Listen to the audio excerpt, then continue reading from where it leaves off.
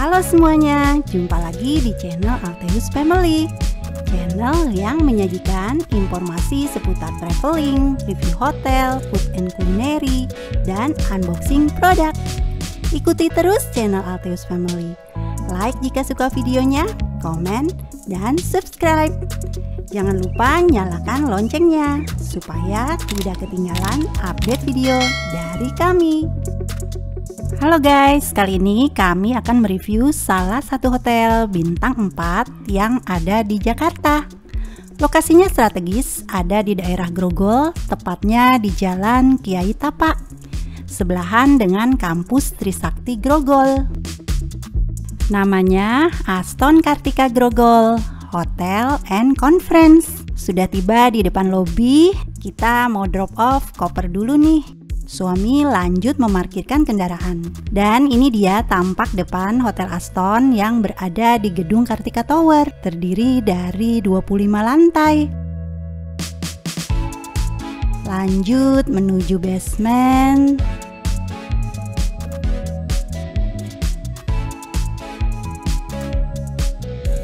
Area parkirnya luas ya guys. Di basement ini ada musola dan juga warung makan. Tersedia juga parkiran untuk kendaraan roda 2 atau motor. Disediakan lift untuk akses menuju lantai lobi. Lift tiba di ruangan samping lobi. Pintu samping menuju lobinya ditutup, jadi mesti lewat pintu depan lalu kita masuk lobinya. Hotel ini beroperasi sejak Mei 2019, masih tergolong hotel baru karena usianya masih balita. Memasuki lobi disambut dengan baliho info promo Ramadan dengan dekorasi beduk dan unta. Lobinya cukup luas dengan langit-langit yang tinggi dan ada pohon sakura warna pink. Langsung aja yuk kita ke meja resepsionisnya untuk check-in. Jangan lupa minta cap di karcis parkir supaya kendaraan saat keluar nggak kena ongkos parkir. Nah, disediakan juga welcome drink tapi belum direfill nih, udah habis. Nah, kita udah dapat kunci kamarnya nih. Yuk kita naik lift menuju kamar. Perlu tap kunci kamarnya dulu ya sebelum tekan tombol lantai yang dituju. Dapat di lantai 12. Belok ke kanan. Nah, ini lorongnya nih guys. Yuk, sekarang kita mau mulai room tour di kamar 1210. Nah, sebelah kiri ini ada mini kitchen. Ada kitchen sink untuk cuci tangan atau cuci gelas. Ada kulkas mininya dan di dalamnya ternyata ada snack gratis nih guys. Berhubung ini tipe kamar suite. Dan ini ada kopi, teh, gula. Juga ada dispenser nih guys. Bukan dispenser sih, tapi galon air yang dimiringkan. Juga ada mesin kopi. Waktu direkam, saya dan si bungsu udah duluan masuk nih ke kamar ya. Lagi asik nonton TV. Ruangan kamarnya ini luas ya guys. Jadi ada ruang tamunya dan juga ada kamar tidur serta toilet yang dilengkapi dengan bathtub tentunya ya guys. Ini tipe bednya king, ukuran 2x2 meter. Depan bed ada sofa, kiri kanan bed ada nakas. Dan juga di sini ada televisi 42 in. TV-nya ada 2 ya guys, di kamar tidur dan juga di ruang tamu. Luas kamar ini 54 meter persegi, 2 kali lipat luasnya dibanding kamar tipe studio style. Ini jendelanya lebar banget ya guys, jadi puas bisa memandang view kota Jakarta dari ketinggian dari lantai 12 gedung Kartika Tower. Nah, kamar ini menghadap ke jalan raya nih guys, ke jalan Kiai Tapa ini ya guys. Tampak padatnya rumah-rumah penduduk ya guys. Lantai kamarnya sudah dilapisi karpet. Dan sekarang kita mau lihat kamar mandinya ya guys. Area toiletnya luas ya guys, dan ini ada handuk muka. Dan juga 2 gelas kumur, juga hair dryer. Area toilet dan juga area showernya terpisah, disekat dengan pintu kaca masing-masing. Dan ini ada bathtubnya ya guys. Anak-anak tuh paling suka ya kalau nginep di kamar yang ada bathtubnya. Minimal kan kalau nggak berenang ya berendam di bathtub lah. Dan ini ada pintunya, ada 2 nih guys, pintu kamar mandinya. Nah ini di dalam lemari ada kimono, tapi kok cuma 1 ya kimononya. Ada meja setrika, tapi nggak nemu setrikaannya. Safe deposit box, juga keranjang laundry, beberapa hanger, center. Nah kita mau lihat kitchen setnya nih guys. Ternyata kosong. Dikira ada peralatan makan ya. Ternyata bener-bener kosong ya guys. Nah selesai kita room tour di kamar 1210. Sekarang kita mau ke kamar 1211. Pintu kamarnya nggak persis berhadapan ya. Ini pintunya agak ke pojok nih kalau tipe studio style ini ya guys. Nah bednya ini ada 2, ukuran masing-masing 1 meter, bisa disatukan ya guys. Kanan kirinya ada nakas, juga lampu tidur dan 2 lampu baca. Lantainya motif kayu dan tidak dilapisi karpet ya. Hanya ada karpet di depan bed sedikit. Nah ini televisinya sama ukurannya seperti di kamar suite, 42 inci ya guys. Juga ada meja kerja dan ada lacinya, juga ada kursi. Nah ini ada colokan listrik ya di bawah televisi tadi. Nah ini kita dapat kopi, teh, gula ya, standar hotel. Nggak dapat air mineral dalam kemasan botol plastik ya. Kalau ingin minum bisa mengisi air di teko kaca yang telah disediakan. Saya bawa tekonya keluar kamar. Di lorong disediakan dispenser. Saya lihat sih di lantai 12 ada 2 dispenser. Nah ini ada kulkas 1 pintu kosong ya guys. Di dalam lemari ada center, juga ada beberapa hanger untuk menggantung pakaian, juga rak dan safe deposit box, juga keranjang laundry beserta price listnya.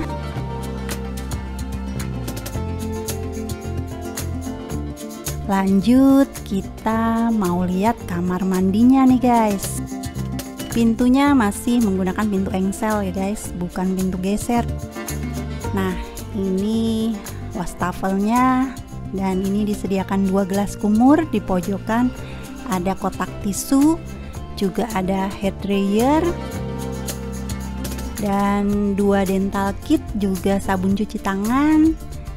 Dan di dalam kotak itu ada shower cap, ada cotton bud ya, dan ini ada 2 buah handuk. Juga area showernya ini ada 2 nih showernya, rain shower yang besar kotak gitu guys, dan hand shower, dan ini shower gel dan sampo-nya. Nah di kamar mandi tipe studio style ini ada jemurannya nih guys. Ada tali dari ujung ke ujung, bisa kita sambungkan gitu ya guys. Lumayan bisa buat jemur baju renang yang basah atau baju ganti. Nah sekarang kita mau lihat pemandangan dari jendela kamar dari lantai 12 kamar 1211. Viewnya kayaknya lebih cakep yang ini ya, gedung-gedung bertingkatnya lebih kelihatan. Nah udah selesai room tournya.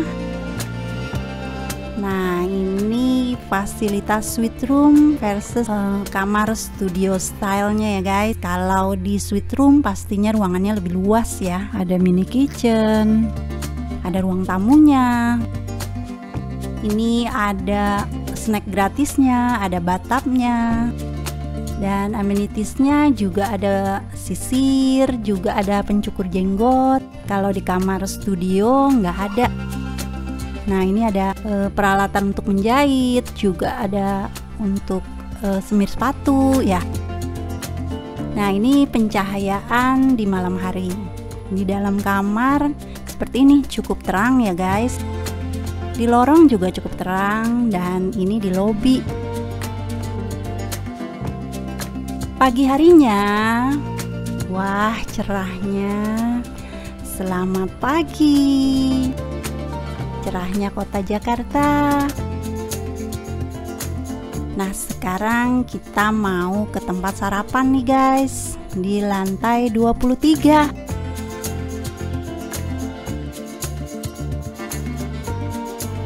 Kita mau sarapan di restoran Asoka. Bukanya mulai jam 6 pagi ya, sampai jam 10 siang. Nah, untuk tambahan sarapan, anak-anak usia 6 sampai 12 tahun 75.000, sedangkan dewasanya 150.000. Variasi makanannya pastinya beragam ya, karena bawa nama besar Aston juga ya. Biasanya sih memang variasinya banyak. Nah, ini ada lontong sayur. Enak nih lontong sayur, saya juga cobain nih. Nah, ini aneka pastry-nya nih. Croissant, wah roti-rotinya banyak. Juga ada puding. Nah, ini ada warna-warnanya cantik ya, variasi. Ini soto ayam.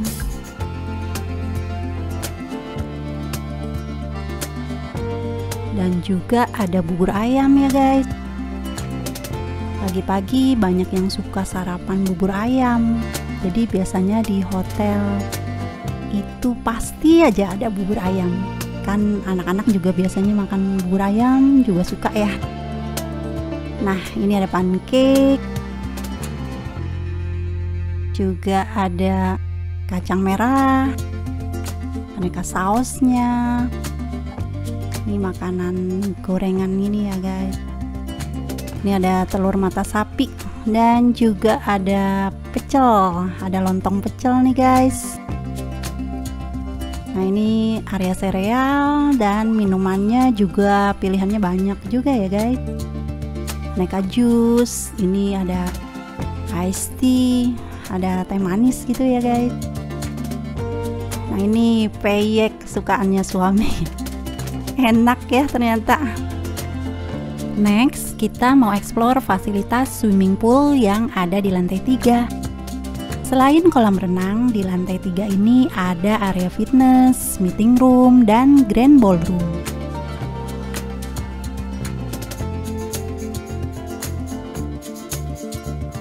Kolam renangnya semi outdoor, ada atapnya, jadi nggak perlu khawatir kehujanan. Namun ada sisi terbukanya, jadi nggak berasa sumpek. Semilir angin kota Jakarta masih bisa dirasakan. Nah, ini suasana kolam renang di sore hari, dan ada area santainya nih. Di sebelah sana tampak gedung kampus Trisakti Grogol. Nah, di sebelah kiri ini kolam renang anak dengan kedalaman 60 cm, dan di sebelah kanan itu kolam renang dewasa dengan kedalaman 1,4 meter. Disediakan kursi-kursi santai, dan di belakang kursi santai ini ada ruangan fitness ya guys. Disediakan aneka barbel warna-warni, dan juga ada dispenser. Jadi kalau habis olahraga haus tinggal minum ya guys. Dan ini ruang bilas yang pastinya terpisah ya antara cowok dan cewek. Ada toilet sekaligus ruang ganti pakaian setelah renang. Disediakan juga lemari loker dan juga wastafel. Masih di lantai yang sama, pas weekend gini kami lihat ada karangan bunga happy wedding di dekat Rasa Mala Grand Ballroom. Untuk pasangan pengantin, selamat menempuh hidup baru dan semoga berbahagia. Oke guys, sekian review Aston Kartika Grogol Hotel and Conference. Terima kasih sudah menonton dan sampai jumpa.